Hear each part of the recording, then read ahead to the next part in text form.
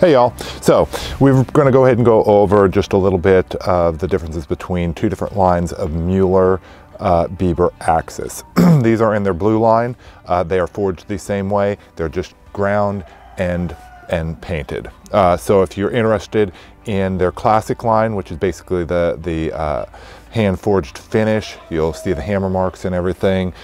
Check those out as well. Most of what I'm going to say applies to those. The only difference is the ash handle versus the hickory handle, and of course the forged finish on them, and then the hand forged finish on them, and then they also come with the hickory handle. Okay, now, so this is a broad bit style, and you can see that's more of what I would call like the Rhineland style or the German style there, and it's the broader bit right here, fairly sharp V shape. The Canada style is this one right here, and you can see it's the difference here is that the Canada style, it's an Austrian take on a Canadian style, or you could almost say an American style, New World style, shall we say. So they're going to put their flair on it, and so it's still going to have, you know, maybe a little bit of that taper in there. These are forged in Austria, hand forged in Austria, so keep that in mind as we kind of move along. This is, I'll just go ahead and touch, these come in a line. So basically this is 1,000 gram, and it's like around, you know, 2 pounds, 2 to 3 pounds. It depends, because it's very hard being hand forged. Sometimes they will vary just a little bit coming into us. But anyways, keep in mind that this is the 1,000 gram. It is in the smallest axe in this line. This goes up to a 14, 16, and 2,000 gram. So this is the baby in the line. This right here is the mid in the Canada line. There's an 800, which is a sweet little axe. I hope to do a video on that here in the future. It's what I count as a nice little bushcrafting you know, limbing axe, and very nimble and nice. I especially like it in the classic, so maybe we'll get to a video doing that. Now let me go ahead and get some measurements here. So I've got on the handle, got about 27.5 inches on the Canada. I've got, excuse me, on that one, got about a 4 7/8 inch bit. All right, on the broad bit, we've got a 25.5 inch handle. And you can see that we're bringing it down. It's got a bit wider on the bit, 5.5. So if I hold these up in a profile, it will give you an idea. They're both fairly thin blades, but you can see the length of the blade in this direction is also longer. You can see that the Canada style, I like the oval eye here better than a lot of the European, especially a lot of the Germans, will have the flat back to the eye. That's my personal preference, mostly because I count this as being, you know, a little bit more, shall we say, normal or standard. Both of them have a fairly thin blade when you get down near the bit. The Canada is a little bit wider, so once again, you're getting a little bit of the German or Austrian styling in there. So that's some of the differences kind of between these two lines, even though they are both Austrian.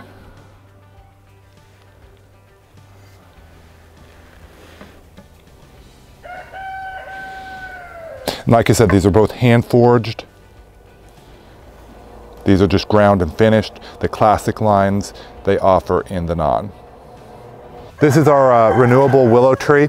We use it, we just kind of take branches off of it, and willow is a great renewable resource because it just kind of sprouts back no matter what you do to it. This is in an old abandoned pond, but anyhow, we use the willow tree for making charcoal if we want a light charcoal. So if you're like cooking, you would want, say, a heavier type wood to get more energy out of it. But if your projects are requiring like a light type of charcoal, the willow is just about our favorite. So anyhow, I'm just going to go ahead and take one of these sprouts off and let you see what the Canada style Muller axe will do.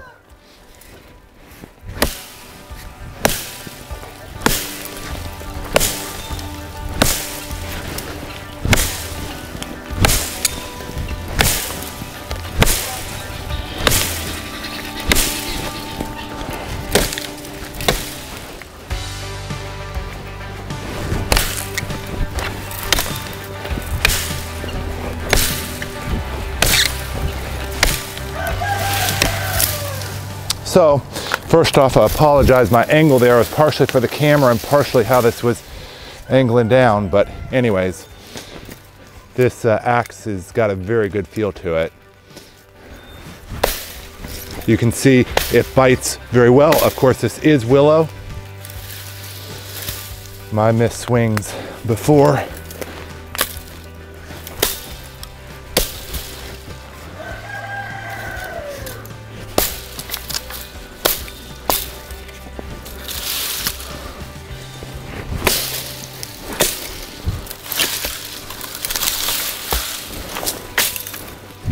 Like to give you a little bit more of a feel for how it will cut. So you can see, even with the bounce, like I said, the willow is fairly light, but bites pretty good. Also, I did not sharpen this. Their blue lines do not come quite as sharp as some. You can see, even with all that bounce, that's a pretty good bite right there. So let me go ahead and limb this guy out just real quick, and then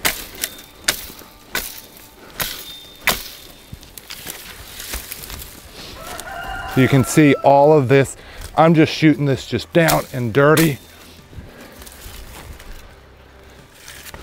So you can see what